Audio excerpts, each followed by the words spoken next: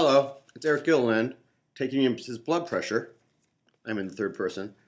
I'm taking over for the vlog, but I must do it must remain very calm, else my numbers will rise to an alarming rate. You can see I shouldn't be doing this while I'm vlogging. So John is camping. Nancy is bike riding. She can't do anything alone, whereas I do everything alone. I should talk quietly so I don't disrupt my numbers. I'm entreating you to allow me to have a full 60 days from when we sold it, from the pitch, because my writing partner is in Hawaii. That's many time zones away from New York City. I gotta remain calm. What do I got?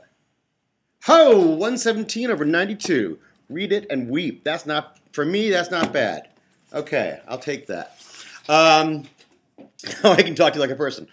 So I'll do anything. We can chop off limbs. We can tattoo me. You can shoot me, whatever you like.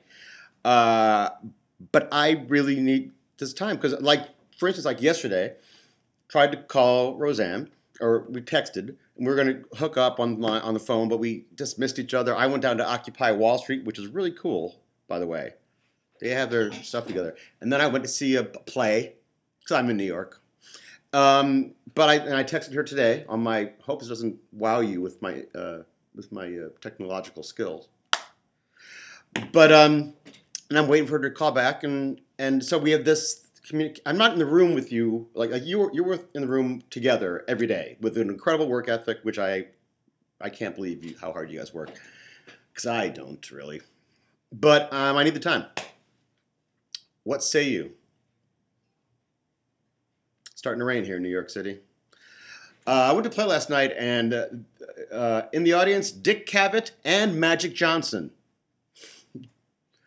Only in New York, right? Okay, this will be a quick one, just so I'm filling in for them for today. But I want a competition. Just let's be fair about this. Okay, see you later.